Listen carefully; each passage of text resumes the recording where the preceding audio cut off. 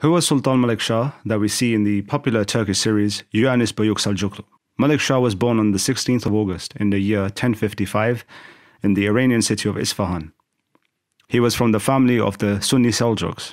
He is the son of the great Seljuk Sultan, Sultan Alp Arslan. After Alp Arslan's death, Malik Shah, who was declared his heir some years earlier, ascended the Seljuk throne. His tenure as Sultan lasted between 1072 to 1092.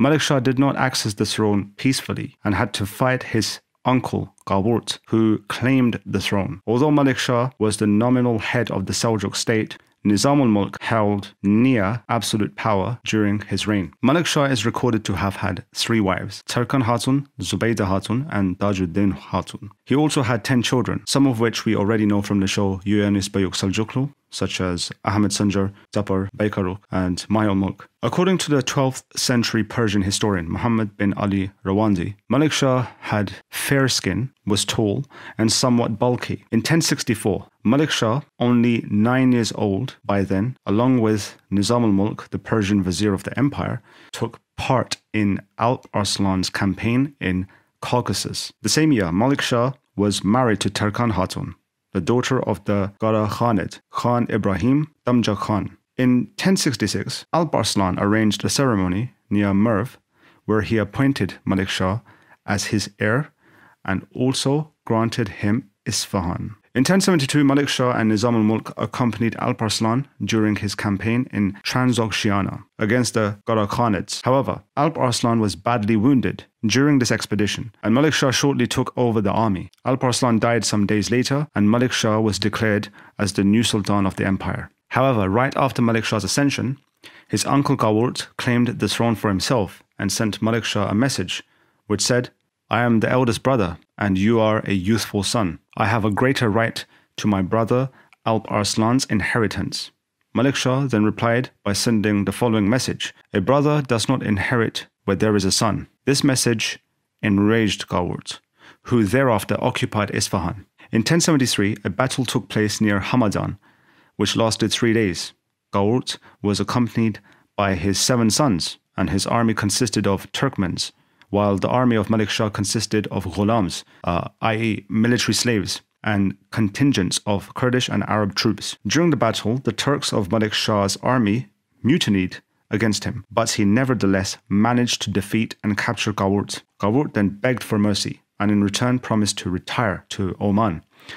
However, Nizam al-Mulk declined the offer, claiming that sparring him was an indication of weakness. After some time, Qavurt was strangled to death with a bowstring, while 2 of his sons were blinded. After having dealt with that problem, Malik Shah appointed Seljuk Sultan as the governor of Fars and Seljuk as the governor of Kerman. Malik Shah died on the 19th of November 1092 while he was hunting. He was most likely poisoned by the caliph, or some even speculate the supporters of Nizam al-Mulk. Under the orders of Turken Hatun, Malik Shah's body was taken back to Isfahan, where it was buried in a madrasa.